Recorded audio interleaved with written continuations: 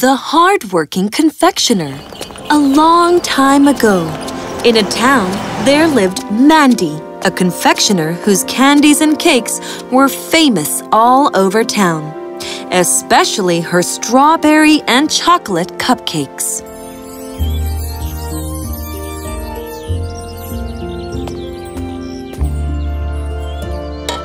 Mandy would open her bakery very early and sell only the freshest cakes, made with the best ingredients. If any cakes were left at the end of the day, she would distribute them free of cost to children and make fresh ones the next day. People would throng to her little confectionery shop.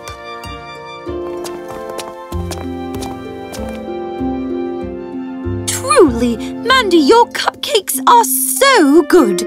My son wants only your cupcakes for his birthday. Thank you so much. And here are 2 extra cupcakes for you on your birthday. Happy birthday. Oh, thank you, Auntie. Right opposite her shop was Barney's sweet shop. Barney was lazy. He would see customers lining up for Mandy's cakes and feel jealous. If her business continues growing like this, no one will come to my bakery. Must do something.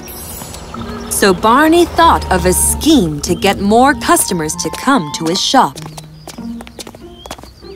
2 cupcakes for the price of 1. 2 cupcakes for the price of 1. Some customers from Mandy's shop went to Barney's, but soon they went back to Mandy. 2 cupcakes for the price of 1. Barney, somehow the taste of your cupcakes is not as good as Mandy's, even if you have priced them so low. Your cakes are just not fresh enough. Sorry. One day, a nobleman came to Mandy's shop.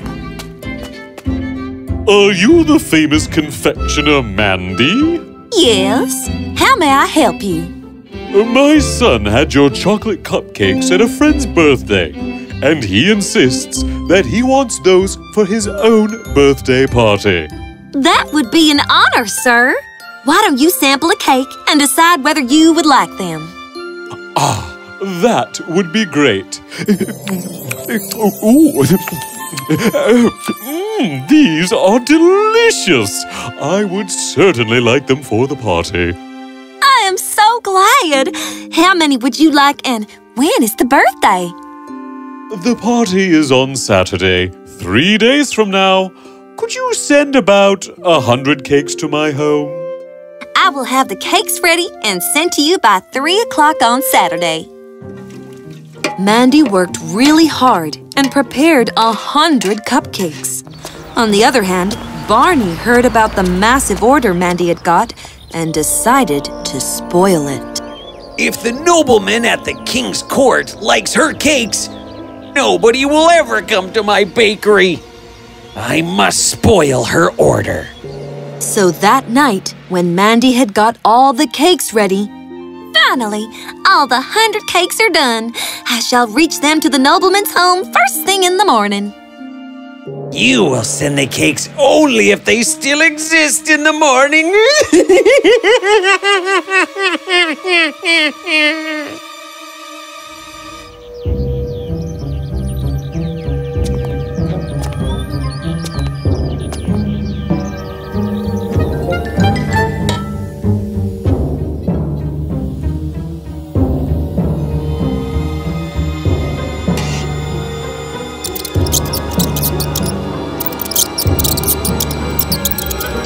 The next morning, when Mandy came to her shop, she was shocked to see her cakes eaten by mice.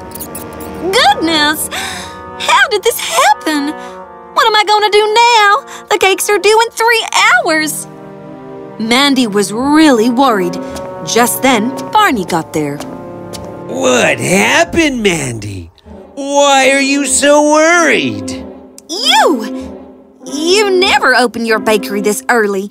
What are you doing here? I have a delivery of cupcakes today at the nobleman's house. Oh, you stole the cupcakes from my shop. Everything is justified in business. Now Mandy was really angry. She would not let Barney get away with this.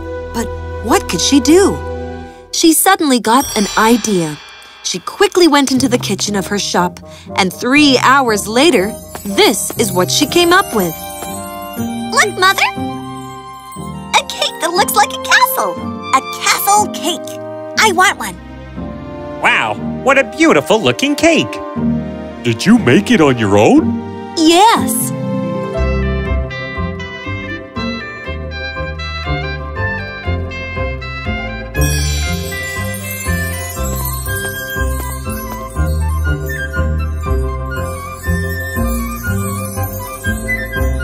So Mandy delivered a cake like no one had seen before to the nobleman's home.